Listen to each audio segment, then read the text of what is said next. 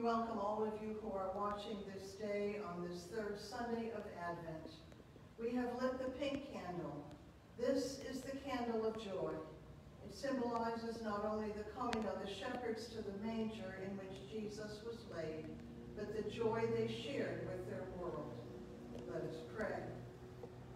Stir up your power, O Lord, and with great joy come among us. Let your bountiful grace help us to share the joy that we know in your Son, Jesus the Christ. Amen. And so we pray the collect for this day. Stir up your power, O Lord, and with great might come among us. And because we are sorely hindered by our sin, let your bountiful grace and mercy speedily help and deliver us. Through Jesus Christ our Lord, to whom with you and the Holy Spirit be honor and glory, now and forever. Amen.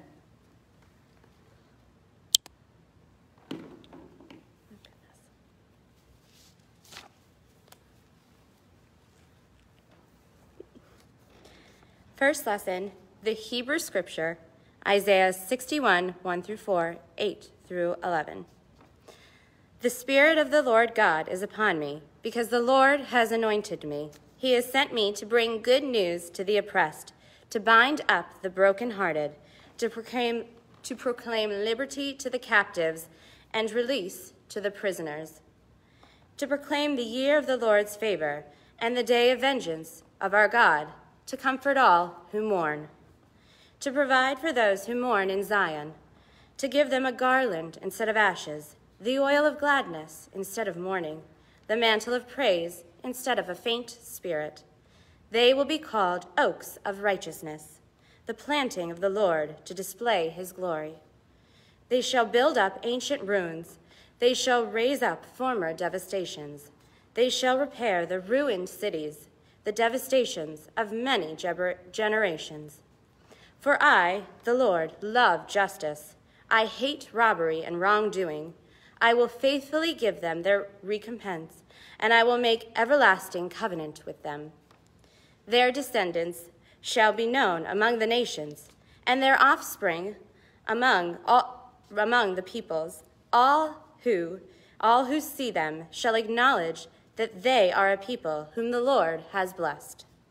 I will greatly rejoice in the Lord. My whole being shall exult in my God. For he has clothed me with garments of salvation.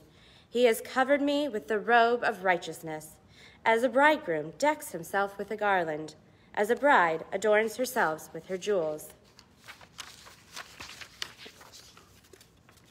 For as the earth brings forth its shoots, and as a garden causes what's sown into it to spring up, so the Lord God will cause righteousness and praise spring up before all the nations. Hear what the Spirit is saying to God's people. Thanks be to God. Psalm 126, 1-7. When the Lord restored the fortunes of Zion, then we were like those who dream.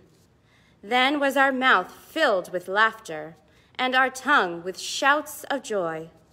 Then they said among the nations, the Lord has done great things for them. The Lord has done great things for us, and we are glad indeed. Restore our fortunes, O Lord, like the watercourses of the Negev. Those who sowed with tears will reap with songs of joy. Those who go out weeping, carrying the seed, that will come again with joy, shouldering their sheaves. Second lesson, New Testament, 1 Thessalonians 5:16-24. Rejoice always, pray without ceasing. Give thanks in all circumstances, for this is the will of God in Christ Jesus for you. Do not quench the Spirit. Do not despise the words of prophets, but test everything. Hold fast to what is good. Abstain from every form of evil. May the God of peace himself sanctify you entirely, may your spirit and soul and body be kept sound and blameless at the coming of our Lord Jesus Christ.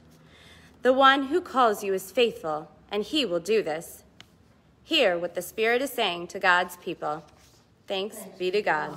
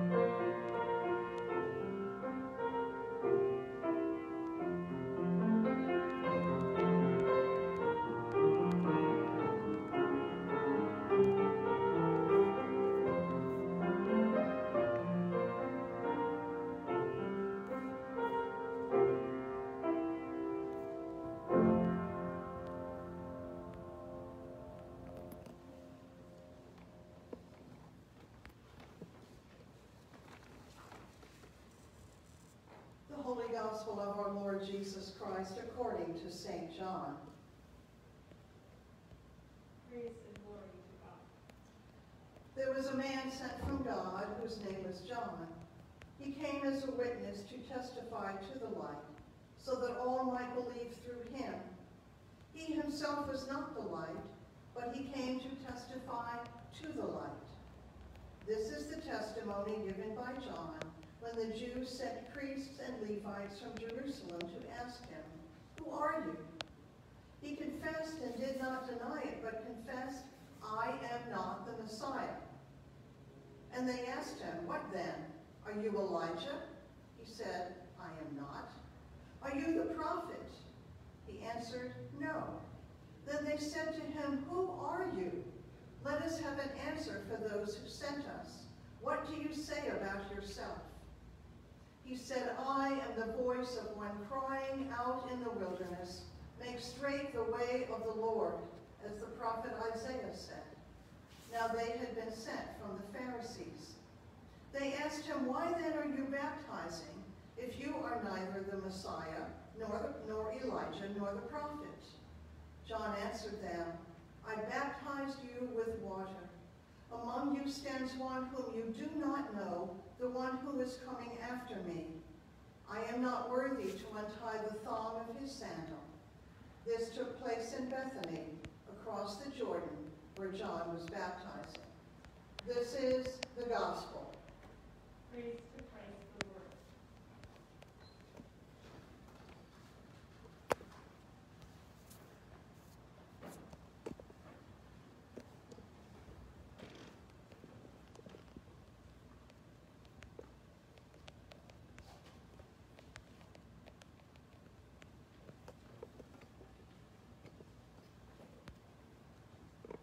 Let us pray.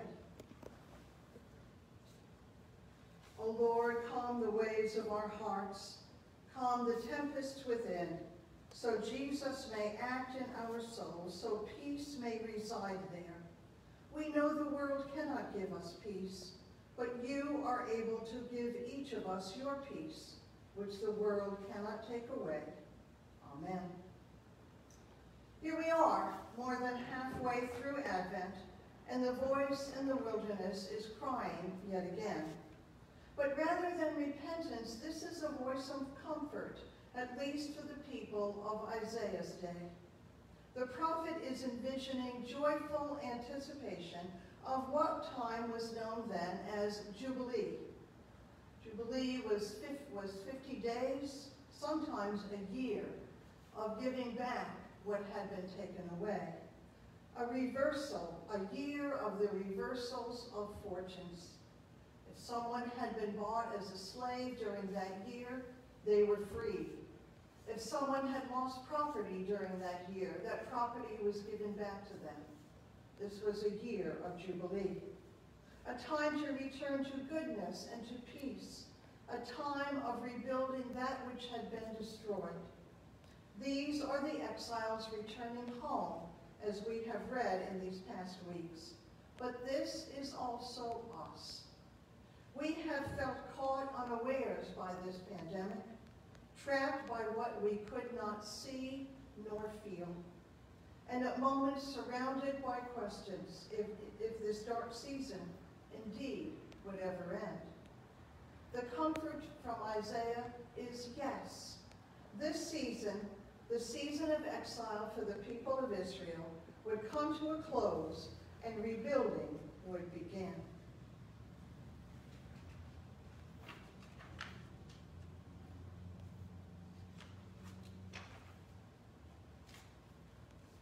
A hope that extends beyond the imagination into reality is where we and they are finally finding themselves.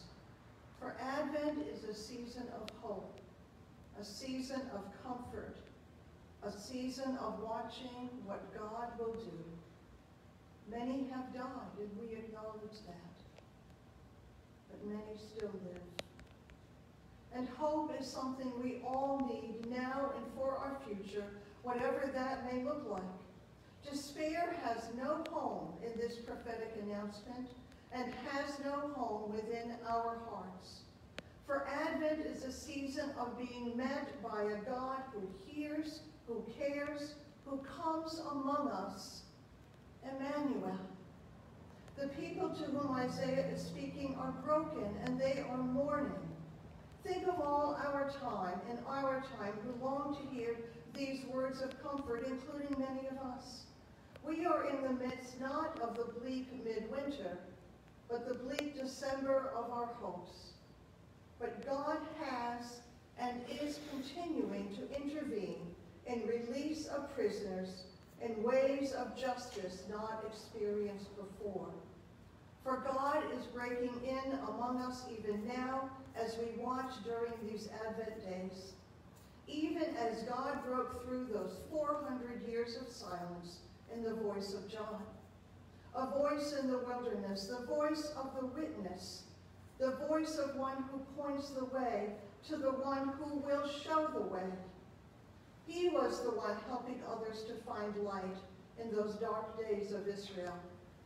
And the religious and political figures have come to him and have no idea who he is. No, he is not any of those whom they mention. He is the voice, the one who enables others to see the light, who will be Jesus. And his voice is also our voice. We are not Jesus. We are not special. And yet we are. For we are called to point to Jesus just like John. To the hungry give food. To the naked give clothing. To the sick and the imprisoned give attention. To the poor and downtrodden give justice. As we read before Advent began, when we give in the name of Jesus, we are giving for him. So even as we watch, even as we hope, we can still be the voice, the hands of Jesus as he comes to us anew. In the quiet moments of our days as we ponder the beauty of this season, let us be the voice, the hands, the heart, preparing the way for someone who is there waiting and longing and hoping and crying. For hope in this season faces the future without shying away, with knowing that the God of Isaiah and of John is our God too. Listen to Mary's words this morning, the words of a poor young woman, newly pregnant, who voices what John speaks, that the God of our hopes and comforts turns the world upside down yet again. Just watch. See what God is doing in these Advent days. And I read to you the Magnificat.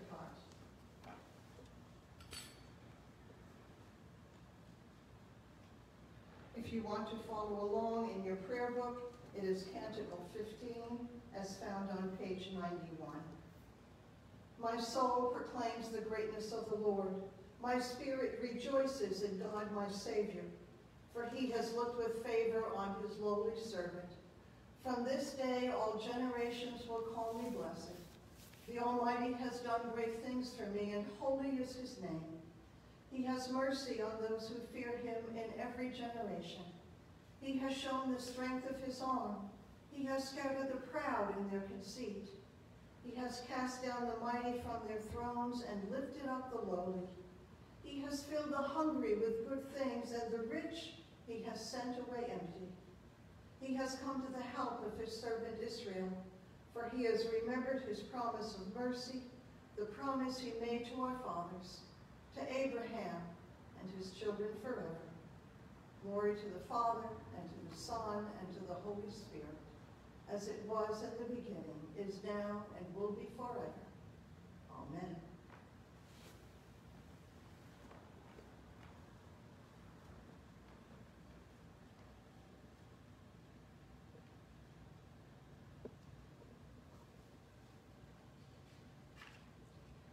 We continue now with our affirmation of faith as found in your bulletin.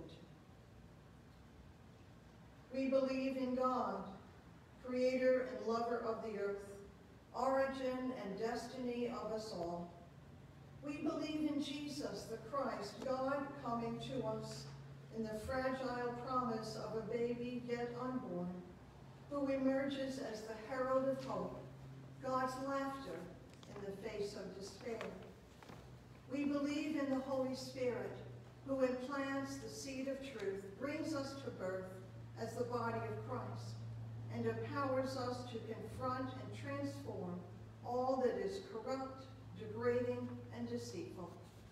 We believe in the coming reign of God.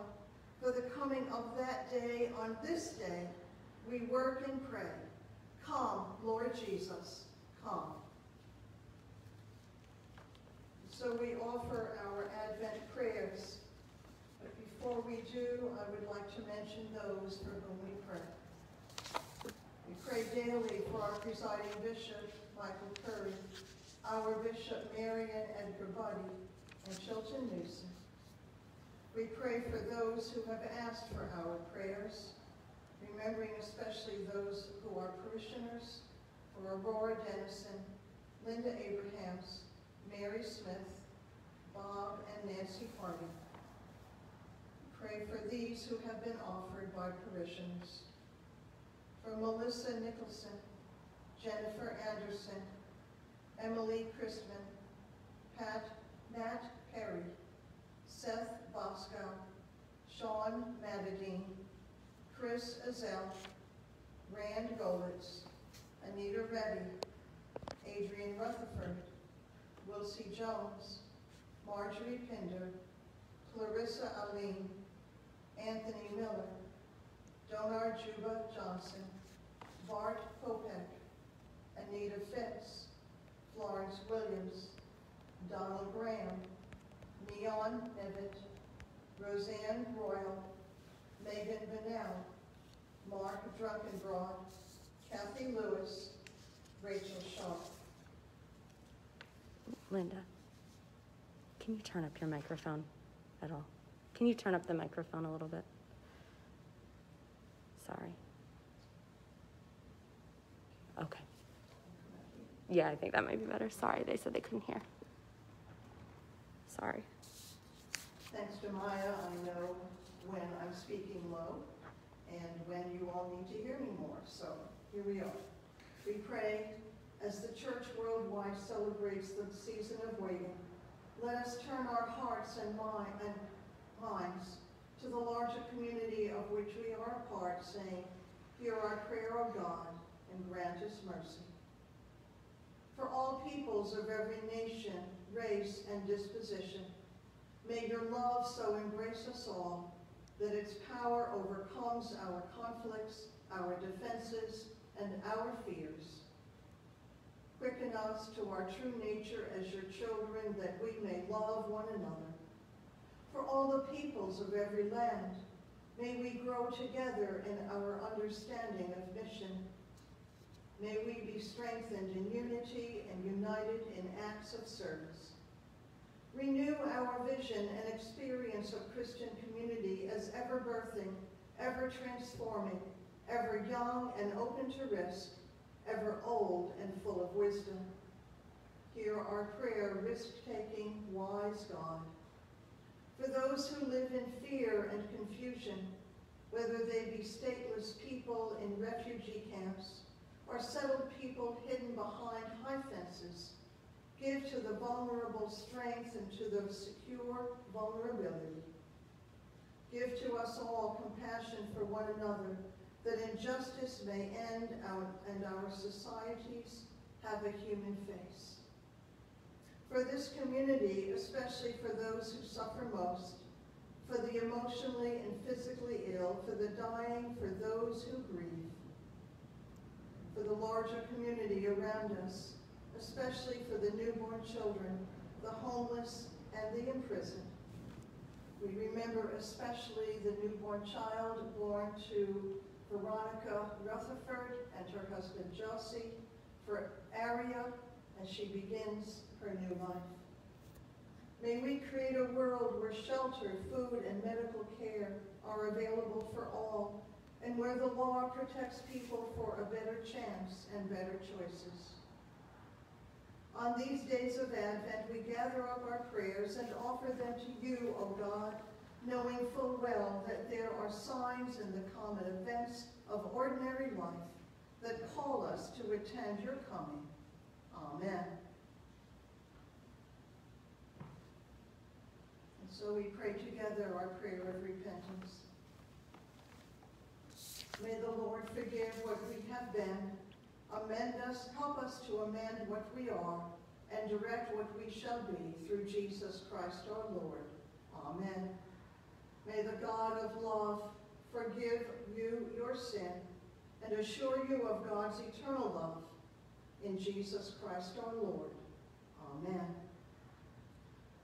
As you are watching now or later, may God's peace be with you all.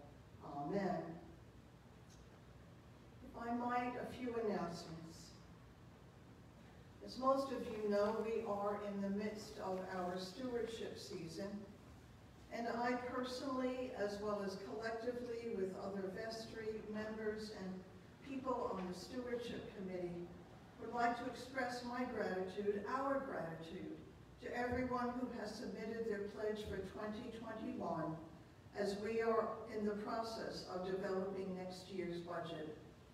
Your generosity is important to everyone. Please, as you are able, turn in your pledge card and let us know that the support for this parish continues. Using accurate estimates in light of the unexpected expenses experienced due this time of pandemic sends a clear message of our commitment to our giving. I ask that you please respond as you are able. A few things also about the upcoming week or two.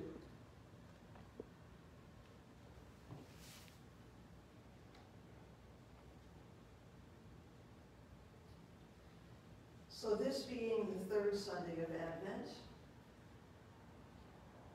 we know next week is the fourth Sunday. And after that comes Christmas Eve on the 24th. We will be gathered here in the church with the videographer, Lauren, and myself to offer a Christmas Eve service at 4 p.m. I know we all wish that we could be together, that we could do this even outside in the cold. But unfortunately, we cannot because this pandemic continues to surge and different portions of Maryland have been closed down, including parts of Prince George's County as well as parts of Montgomery County in different ways. So I ask that you please join us. Please let your friends and family know that we are offering this worship service on Christmas Eve, and all are welcome. We hope that you will listen, that you will tune in, and that you will gather with us, even remotely, as we celebrate the birth of our Lord and Savior, Jesus Christ. Thank you for your presence. May God's blessings be with you.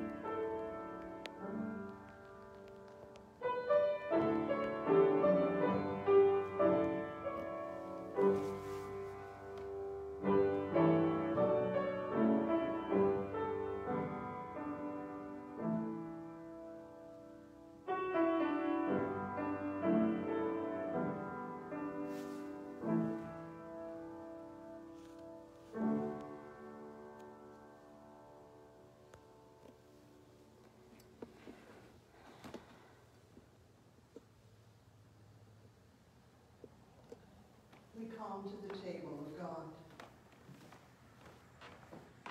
Blessed are you, God of all life. Through your goodness we have bread and wine and all creation and our own lives to offer. Through this sacred meal, may we become your new creation.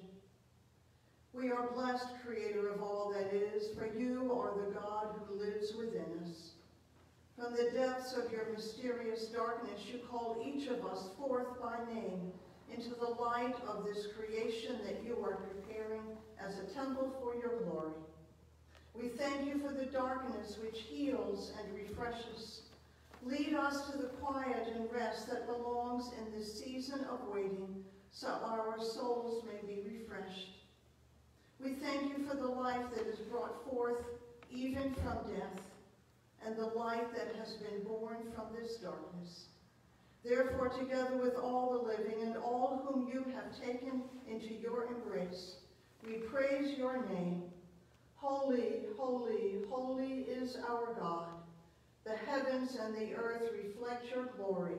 Hosanna in the highest. Blessed is the one who comes in the name of God. We thank you for the life of Jesus, whom you called and sent to serve us and give us light, to bring freedom and redemption to poor and rich alike, to be forever and for all humankind the image and likeness of your presence and goodness among us. In him we have the promise of Emmanuel.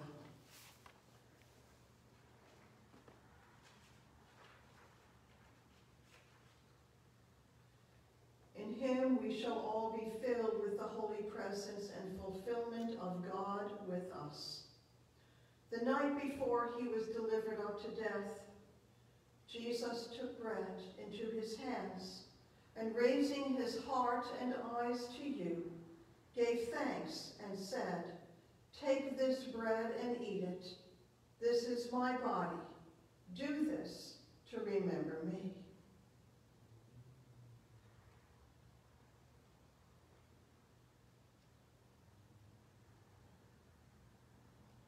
At the end of the meal, he took a cup of wine. Again, Jesus gave you thanks and said, "This is the new covenant of my blood, which I shed for you and for creation, so that all may be reconciled again. Every time you do this, do it in memory of me."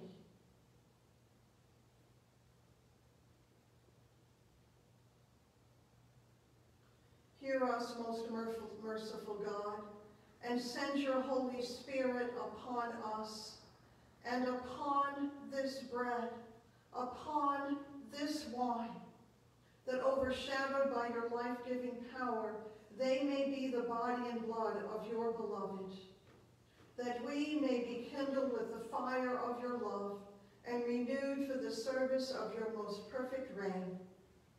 Through Christ, and with Christ, and in Christ, in the unity of the Holy Spirit, all glory and honor is yours, our God, forever and ever. Amen.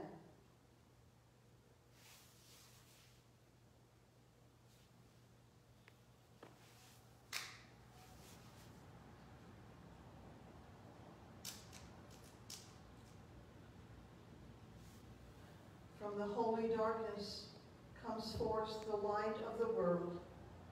Let us share the body and blood of Christ with one another. And so we now pray. Our Father, who art in heaven, hallowed be thy name. Thy kingdom come, thy will be done, on earth as it is in heaven. Give us this day our daily bread, and forgive us our trespasses, as we forgive those who trespass against us. And lead us not into temptation, but deliver us from evil. For thine is the kingdom, and the power, and the glory, forever and ever. Amen. The body of Christ, broken for us.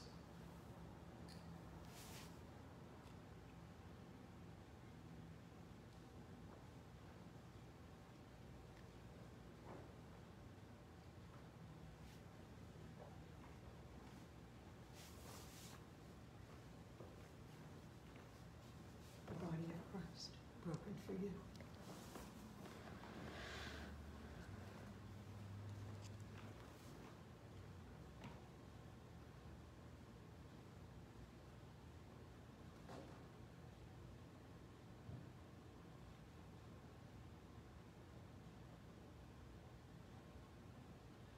blood of Christ shed for all.